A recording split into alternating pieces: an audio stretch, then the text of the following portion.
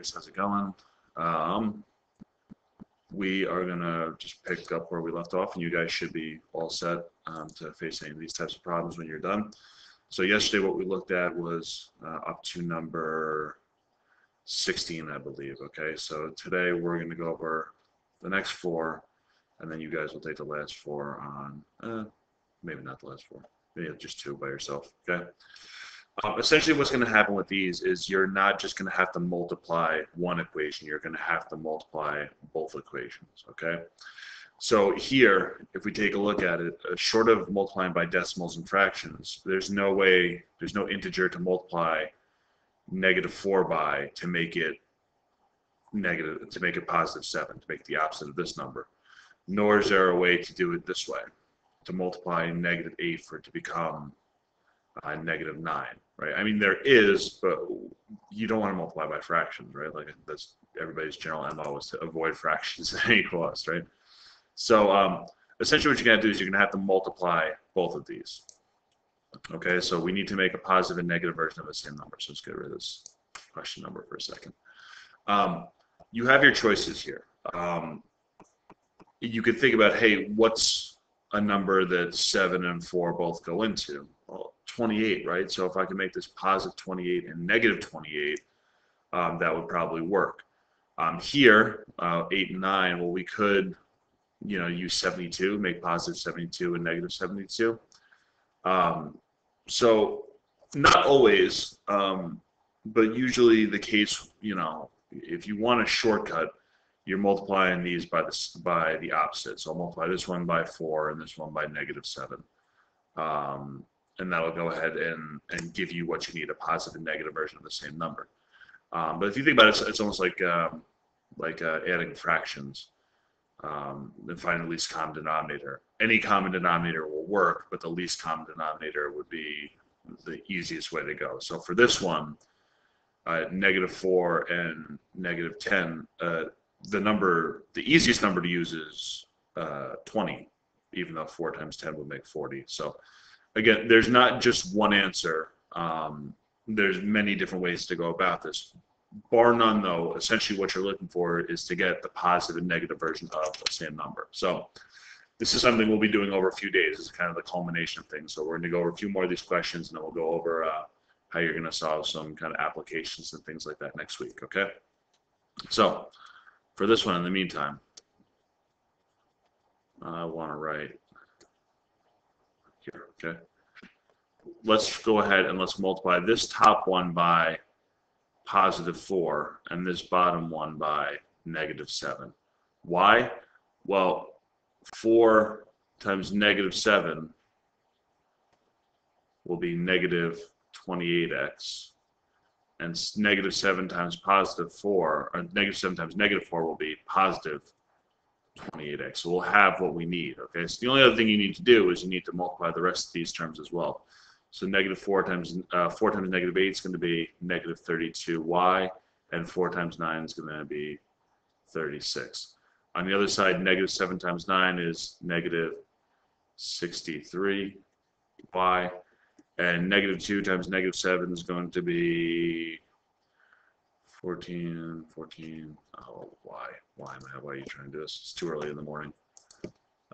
22 times 7 is going to be 154. Okay, so this will be 154, right? It's a negative times a negative, okay? So again, let's add these together now that we got what we want, okay? So again, all we're doing is the same thing as yesterday. We're just going to have to multiply both equations. So these are going to cancel. -32 and -63 is going to be -99y, and I'm sorry, Jesus, sorry guys. -95y. So that's the best kind of day it's going to be, huh? And 36 and 154 is going to be 0 carry the 1, 190. Okay? Again, don't let the numbers throw you off. We're going to divide both sides by -95 and find out that y is equal to -2. Again, use a calculator if you have to, guys. No shame here, okay? And now, par for the course. We have y, let's get x. I'm going to plug back into the first one. Doesn't matter, okay? So I'm going to say negative 7x minus 8 times negative 2 is equal to 9. Negative 7x plus 16 is equal to 9. Subtract 16. Negative 7x is equal to negative 7, which means that x is equal to 1. Okay? So go ahead and express your answers as a coordinate. Okay? So again, once we've gotten y, everything else, or gotten x, everything else is still the same. Okay? So nothing's changed there. So the only real big change that we're working with today is, hey, we need to find a common thing to eliminate. So we're going to have to multiply both of the equations by something. Okay? All right. So take a second, think about number 18. What do you want to do? I would say probably multiply this one by this one by 3 and this one by negative 5. Or you could have done this one by 9 and this one by 4, right? So again, there's not just one way to do this, but I'm going to pick the most straightforward way. Sometimes there'll be numbers that are lending themselves a little bit more towards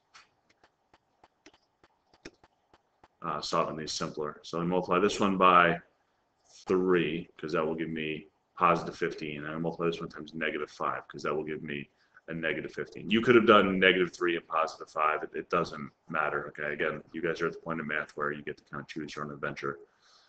So 3 times 5x is going to be 15x. 3 times 4 is going to be 12y, and 3 times negative 30 will be negative 90.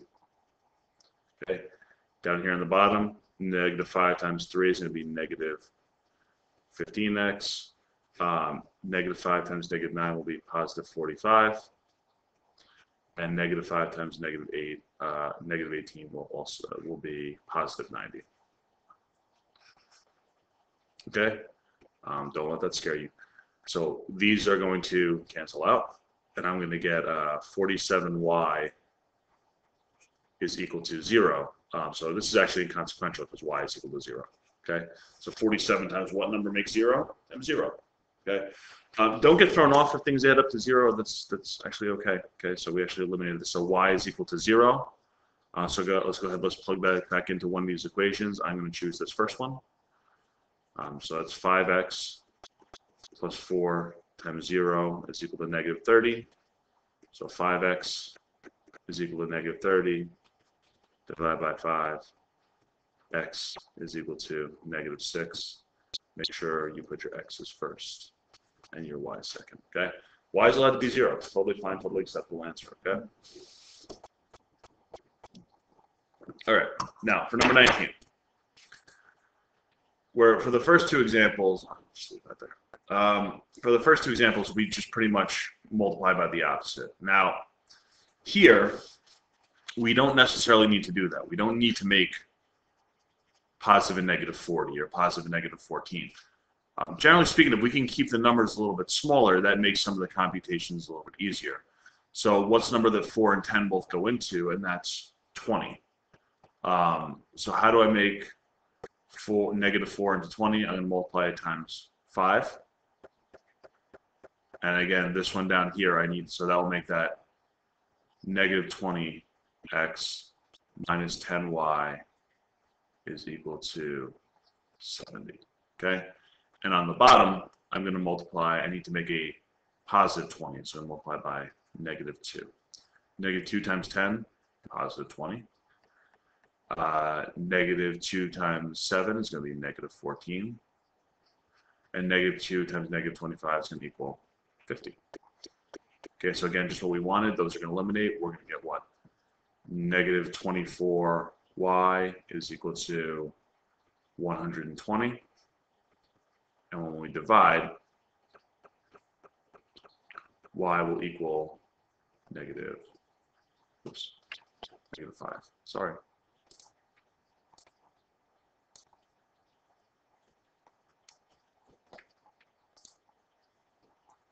Y will equal negative 5. Sorry about that. Okay, and we'll go ahead and let's plug that back in. This time I'll do the second one just for the sake of doing the second one. 2x plus 7 times negative 5 is equal to negative 25. Negative 10x minus 35 is equal to negative 25. We're going to add 35 on both sides. Again, that's just equation solving. Negative 10x equals 10, which means x equals negative 1. Let's go ahead and let's write that out. Okay?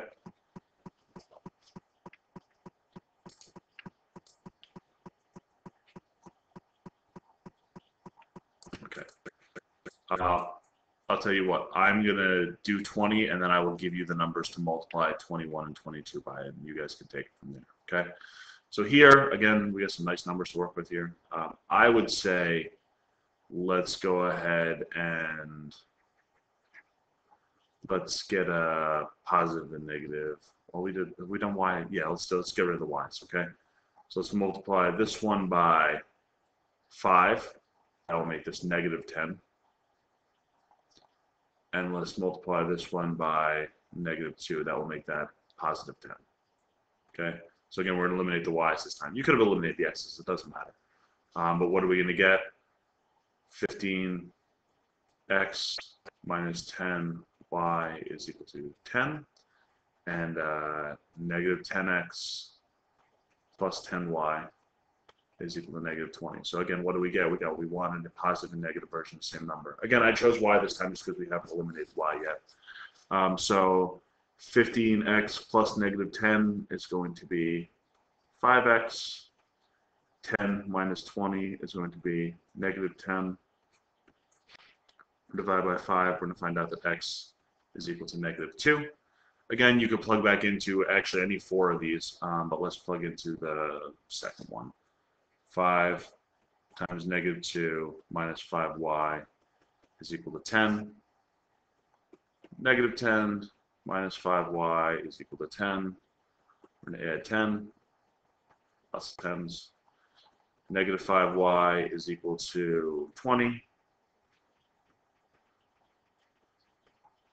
Y is equal to, y is equal to negative 4. Okay? So let's do negative 2, negative 4. Okay? So just a little bit of work for you guys to do today. Okay? I'll give you guys for now the numbers to multiply by, and you guys can take it from there. Okay? So just do 21 and 22 by yourselves. Again, this one, let's go ahead and let's multiply the top by negative 3 and the bottom by 5. And then this one,